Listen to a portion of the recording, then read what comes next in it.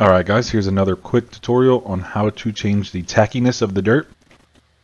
So you go to World Editor, press F11, go to Window, Ground Model Debug, and find the dirt, because that's how dirt will act, or grass, or whatever you want to change, mud.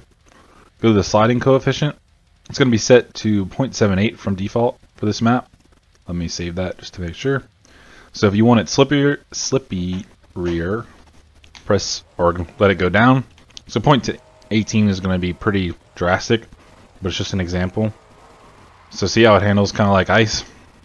Then if you want it to be really tacky, again 1.5 track should never be that, but it's just an example how tacky it is. I mean, it just grips the truck really fast. So this is another thing to customize your maps on depending on the venue or what you got, where it is, outdoors, muddy. Instead of using the mud that Beam comes with, you can just use our nice dirt texture and change it to mud, like have it slide. Or if you have a clay substance, have it be tacky. Either or. So there you go. See you in the next tutorial. So I was actually wrong in the how to change the tackiness of dirt portion of this.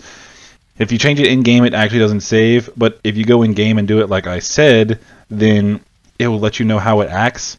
Then just go in your map, go to the ground models folder. Jeez, then open my ground models, and whatever you change, say sliding friction, how mine was at 0.90, change it in game to 0.78, and I like how that acted.